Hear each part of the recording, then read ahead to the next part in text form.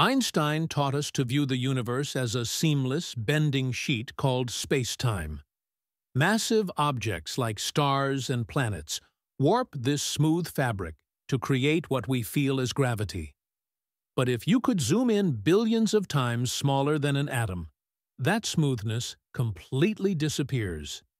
This is where the predictable laws of physics break down, and the strange rules of the quantum world take over. At this tiny scale, space isn't a flat sheet anymore, but a chaotic, bubbling mess known as quantum foam. Virtual particles are constantly popping in and out of existence in a frenzy of energy that defies common sense. Think of it like an ocean that looks smooth from high above, but is actually full of crashing, violent waves when you get close.